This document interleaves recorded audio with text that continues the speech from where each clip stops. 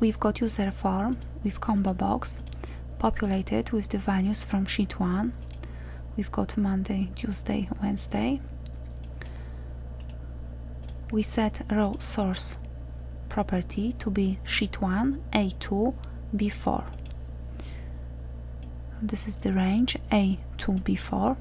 This code works okay unless we want to add new item. If we add a new item to the list, it won't appear in our combo box. Let's add it.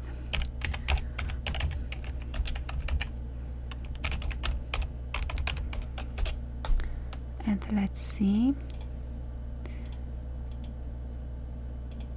And we still have got Monday, Tuesday and Wednesday.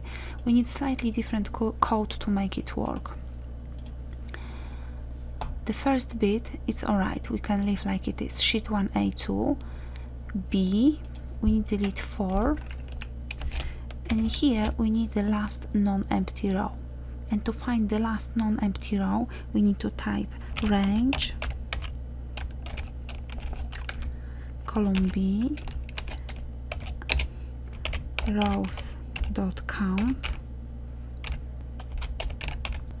Now this number, it is the last row in the spreadsheet, so we need to type dot end